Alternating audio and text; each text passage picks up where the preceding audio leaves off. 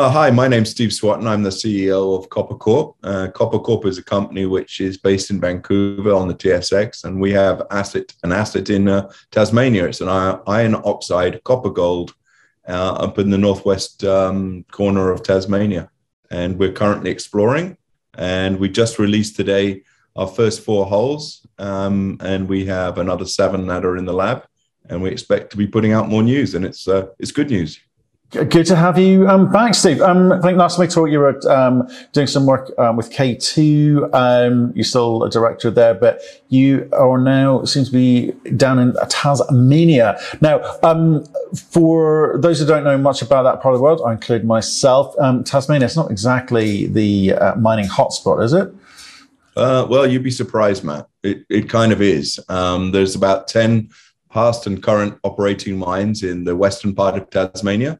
And it's quite incredible where 2/3 of the island is totally off limits, and it's a beautiful part of the world. And in the northwest area, there are some world-class mines like Henty and Mount Lyell. Mount Lyell's 2 million tons of copper.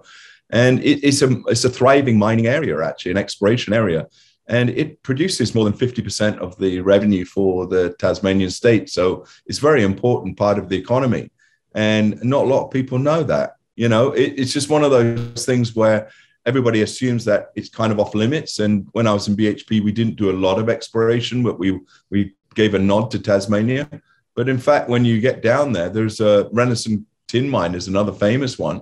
It's a big mining area. So yeah, it's not what you might perceive it to be. No, okay, I've forgotten about Mount Lyell and the copper. Let's talk about what, okay, so this mining goes on there. So in terms of infrastructure, I mean, is that well supported? Have you got the skilled staff necessary to be able to work down there? I mean, tell us a bit about on the ground. Yeah, absolutely. I mean, it's a mining area. It's been mined since the mid-1800s. Initially, they went in for silver. And then it's a kind of multi-commodity. It's a kind of really interesting area, and that has a little bit of everything. It's copper, tin, gold, and even, near us is a manganese mine as well. Look, the northwest area has been deemed a mining and exploration area, but the infrastructure is pretty good. Within 20 kilometers, we have a wind farm and we have a hydropower. I mean, there are limited roads in the area, but like in, remote parts of Canada, there's little forestry tracks all over the place. Dealing with the local government is the MRT, it's called. It is reasonably straightforward, and we get our drill permits and our permits to build roads in a timely fashion, which is a little unlike my last job in California, as you remember. So it's a little easier to work, and also copper is something that is extremely valuable right now. And as you know, Matt, most of the copper is mined currently in areas which have a little bit of a question mark against them. I mean, Chile, Peru, next one would be Congo, and then China and United States. All of them have their own issues.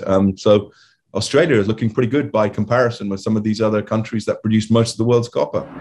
It's kind of interesting times at the moment. We've been having these talks here down in Darba, down in Cape Town, about what tier 1 jurisdictions look like anymore, or what first world looks like anymore in terms of mining. It really has in the last, I'd say 12 months, I'd argue, obviously geopolitically because of Russia, Ukraine, but also more importantly in terms of licensing and permitting times in North America, and you could argue supportive governments may be the wrong phrase in those jurisdictions. So you're saying Tasmania is a little bit like mainland Australia in terms of when it comes to the mining, rule of law, and attitude towards mining. Absolutely. It's so important to the revenue for the state. The other industries, the fishing, farming, and mining. That's the 3 main ones that are there. And they just changed state premier there recently. Very supportive. Everything seems to be, like, heaven forbid that you step outside of your area of interest, but providing you within it. Like Xi'an, which is our local town, which we operate out of, every single person is either directly or indirectly related to exploration and mining. It's a bit like some of the northern BC towns or northern Ontario. It really is that way. And I didn't expect it myself, but it really is that way. Okay, well, look, let's talk about what you've got, because you talked about you've got 3 holes, 4 more coming. You can tell us about it in a second, but first we're just kind of start out with what is iron oxide copper gold? It's not a commonly used phrase. Yeah, iron oxide copper gold is one of the 4 main copper groups. I won't go into them. I mean, the biggest one, porphyry, obviously.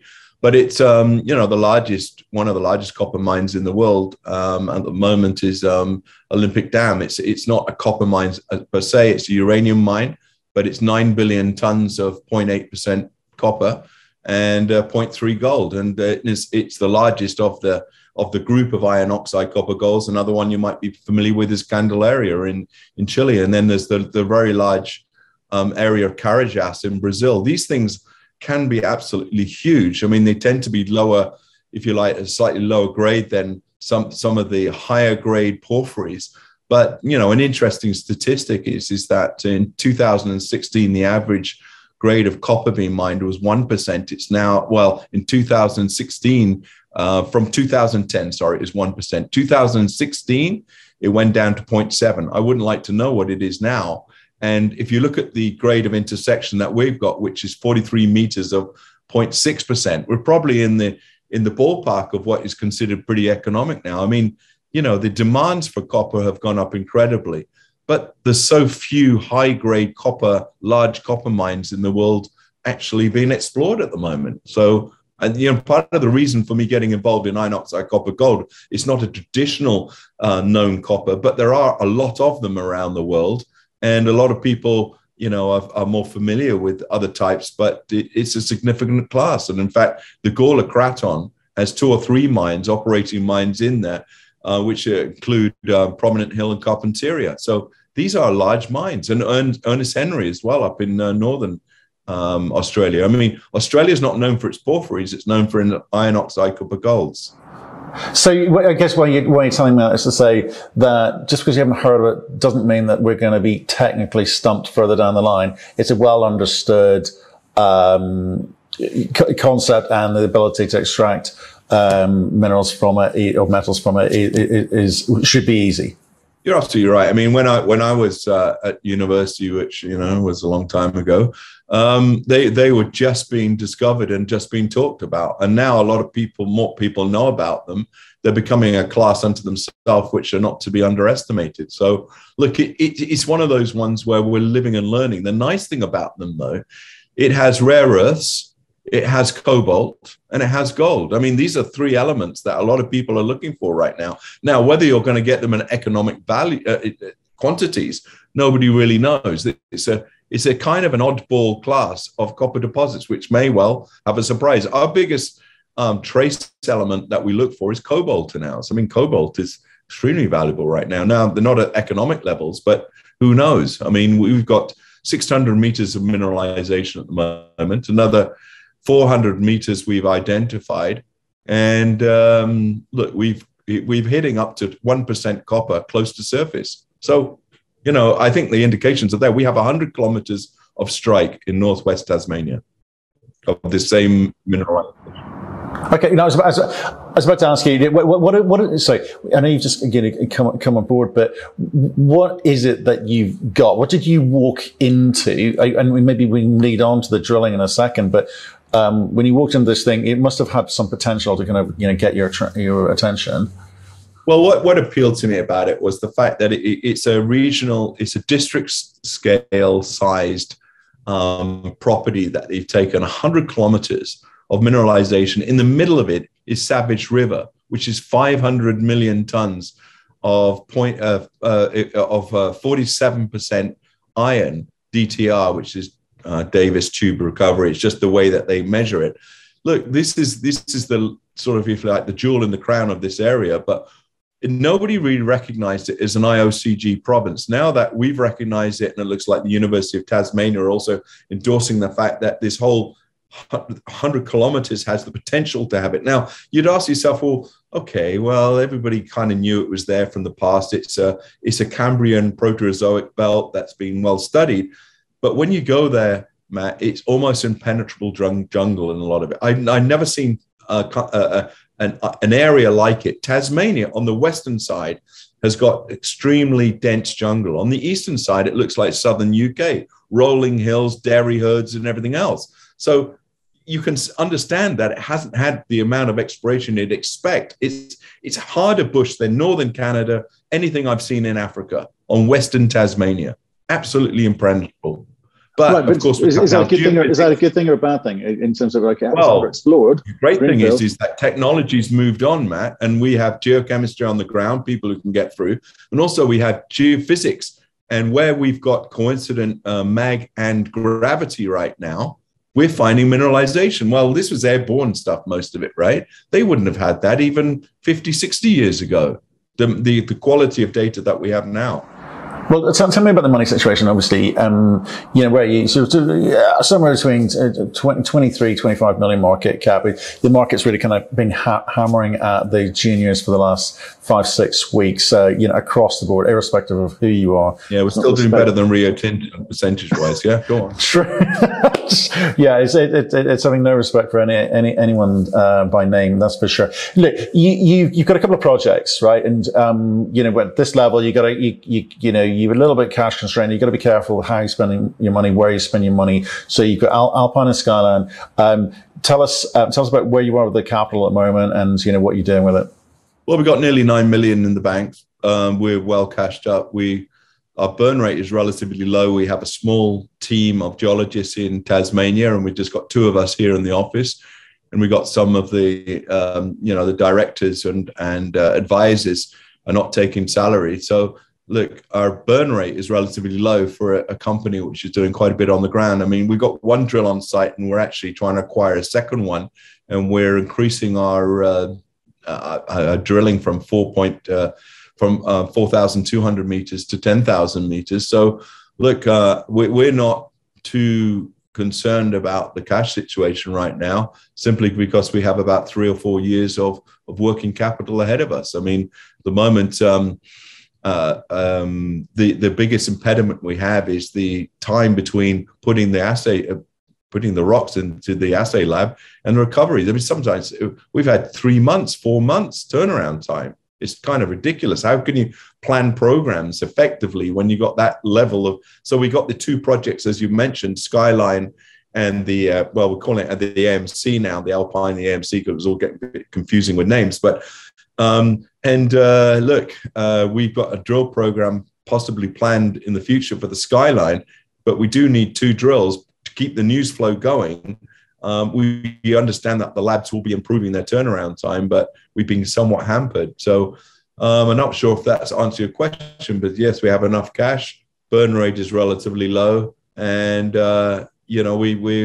we're trying to step up with another drill. Okay, so you've seen a few holes come through now. Obviously, you're pleased with what that's showing you. So just in terms of what we retail investors need to look out for from you, giving you the capital to do what you want to do, what are we going to see for the next 6 months? Well, the next 6 months, you're going to see at least another 7 holes being released. We've got another 6,000 meters of planned drilling ahead of us, and hopefully if the turnaround times are quicker than they are right now, we'll be putting out news on a regular basis. And if we continue to have results like we have right now, we're certainly onto something. Honestly, Matt, what we're doing is, because there's already been drill holes in the past, we're on hole 32 right now. We've already got the results of the previous drilling. We're already putting a rough resource estimate around what we already have at 0.5% type level material. So look, it's looking promising. I'm not for 1 minute suggesting we have anything that's an economic resource, but we're in the right ballpark. If you think to yourself, I mean, Carpentaria right now is 1 billion tons at 0.57, and we're intersecting 0.6 right off the bat. It's not a bad start. It's not a bad start. Things don't always go according to plan, but so far you seem to be doing a good job of it. Can you just give me a little insight into the rest of the team? Obviously, we've known each other for a while, but who else is in this? Craig Roberts is a guy that I've basically worked on and off with, and I've known for about 25 years. He's a mining engineer. We have one of our advisors is Doug Kerwin. I'm pretty sure a lot of people are familiar with him, and he is a regular. We have these weekly calls, and he's regularly on those weekly calls. We have a guy called Sam Garrett, who's an Australian who's discovered quite a few different assets, and one in particular in Indonesia. We have Aaron Kay. He's a marketing guy on our side, and he's also a venture capitalist who's put quite a lot of money into other types of deals. And we have Owen Sedin, who used to be a banker from in London. So yeah, we have a fairly high-profile team, and I would say that the geological team and the guys that are extremely significant. I mean, one of the people that we have working for us is a friend of mine commented, because a friend of mine in Hobart commented, you really need to have good people down there because so few people know the assets of Tasmania. And when I mentioned the individual who's working for us, he says, oh, that's one of the 5 people that I would recommend. So, so I think we have the right team down there, very dedicated geological staff. So yeah, I'm really encouraged by what I see. What we're doing is we've got a district size asset, potentially, a district size area, looking for an asset that everybody wants in an area that allows you to do mining, where we have renewable energy within 20 kilometers. It's kind of like a nice place to be. And also, Australia is very extremely mining friendly. We were just talking earlier about, the jurisdictions of the world. What is a first class? Where does anybody go right now? I mean, it's not that anywhere's got better. It's just a lot of places got worse. Australia is looking incredibly good by international standards of places to be operating.